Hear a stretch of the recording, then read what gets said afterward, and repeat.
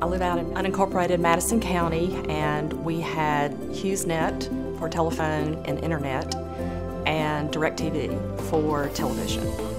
We were plagued with outages, slow buffering.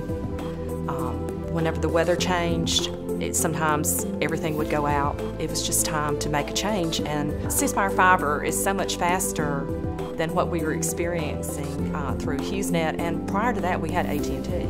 It's been excellent. We've had several major storms and there has been no outages.